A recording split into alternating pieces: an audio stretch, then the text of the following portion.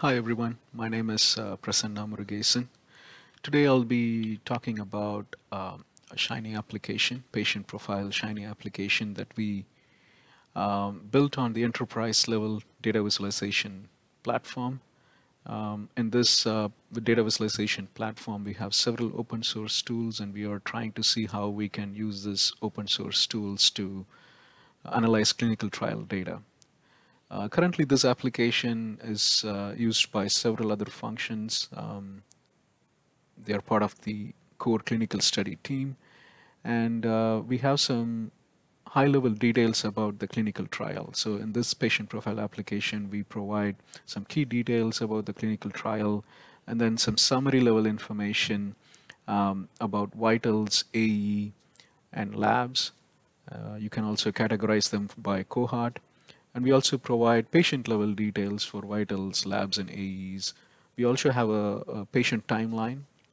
And in this timeline, you can look at the journey of the patient during the course of the clinical trial, where we have ConMed, AE, medical history, and dosing information populated in a chronological fashion. You also have the ability to compare patient data. Let's say you have 3 or 4 patients that you want to look at. You have the ability to select these 4 patients and look at the data for these four patients and compare them side by side. As you can imagine, this is a pretty big Shiny application that we started to build. And as we started to build the application, we realized the code is getting bigger and bigger, and we wanted to find a way to manage it easily. And we switched to the modular programming technique, where all the features that I explained, we put them into individual modules, and then we call it in the main program when there is a need for it. That way we were able to manage the programming style, and also we were able to collaborate better with other programmers, the programmers who were trying to contribute to the application. The packages we have used are Shiny, Tidyverse, Shiny Dashboard, Plotly, DT, and Crosstalk. And without any further delay, I will move on to the demo here.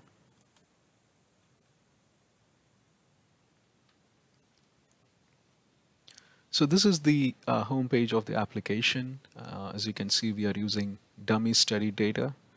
And in the information boxes here, you're looking at the data extraction date, number of patients dosed, the first enrollment date, male and female, gender distribution. The second row contains information about adverse events. And in the bar charts below, you're looking at enrollment by cohort, enrollment by race, enrollment by country. And then you're also looking at a box plot for age, and you're looking at the data points that's contributing to that box plot. And here it's the bar chart for visit completion status. This basically tells you how far patients have been active on a clinical trial. So that information can be found here. So this is the dashboard view. On the top left corner, you are having information about the cohorts that are active on the study. So this serves as a global data filter. So you can select the cohort of interest, and as you can see, all the data visualizations, it reflects based on the check boxes that we select here. The cohorts of interest will be immediately reflected in all the data visualizations.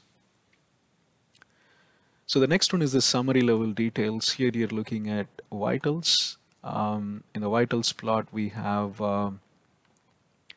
mean standard deviation and spaghetti plot combined together. So here you're looking at mean and standard deviation for all the selected cohorts. As you can see, we have the feature of adding more information as you hover over a particular data point. And so let's say if you're interested in a particular treatment, so let me say treatment 3, and this is the mean and standard deviation for that particular treatment, which you can see here.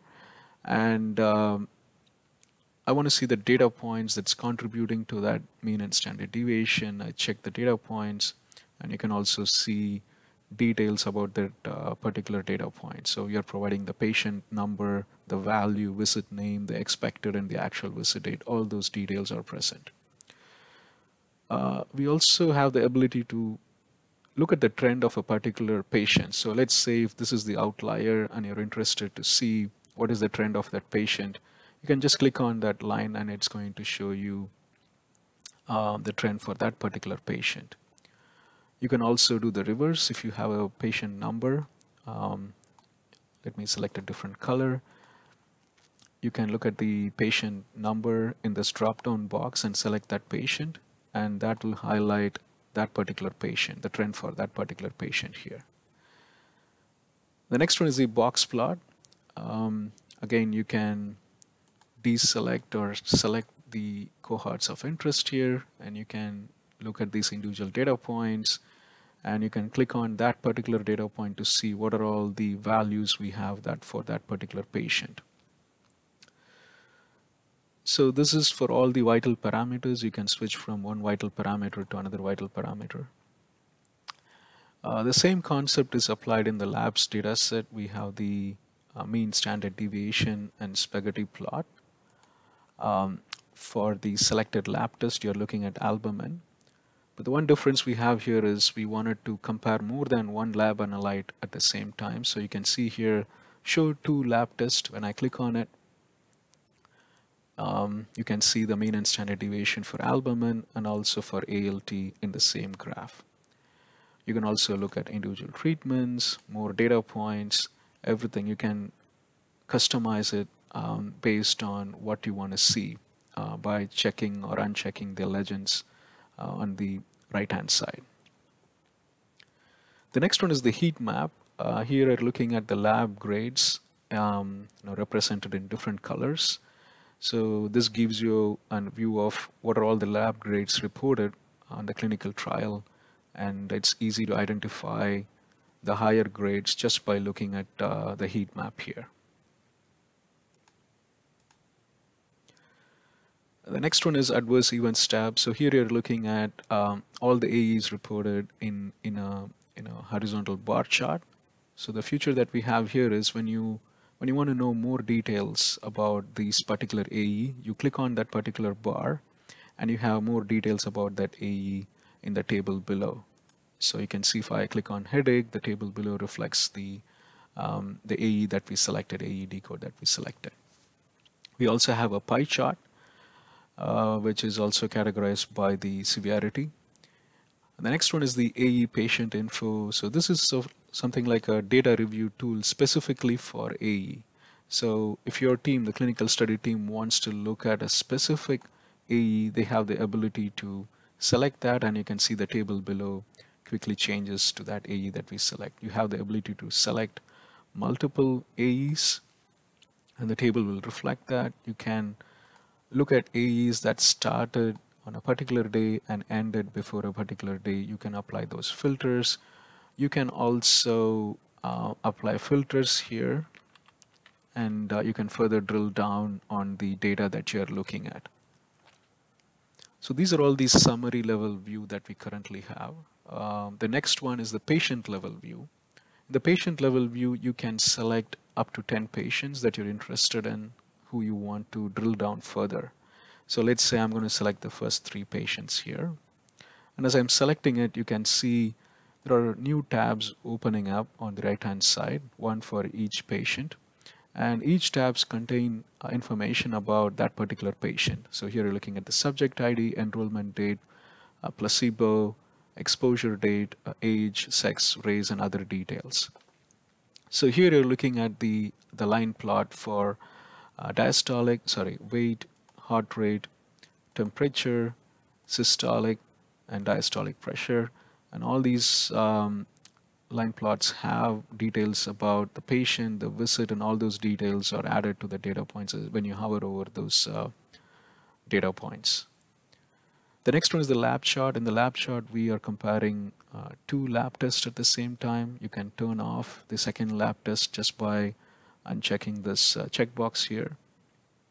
And you can move from one lab test to another lab test, and just gives you ability to see what's happening in that patient for different lab analytes at the same time.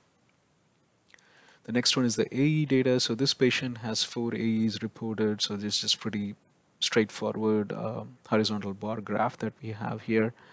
And the next one is the event timeline. So the event timeline provides you details about dosing, when the dosing happened, and then what are all the AEs that are reported with the start and end date information. We also have the ability to add conmeds, and we also have the ability to add medical history for that patient. So this tells you the story of the patient during the course of the clinical trial. And all these events are chronologically arranged, so it's easy for the end user to view it and see what happened at different time points.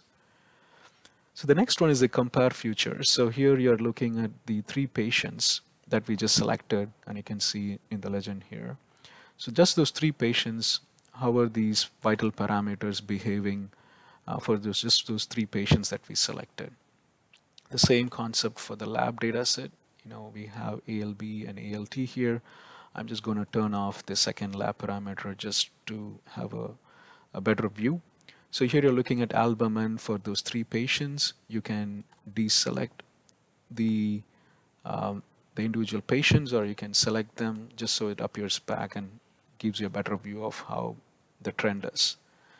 So that's the end of the presentation. So this is something that we built for the clinical study team.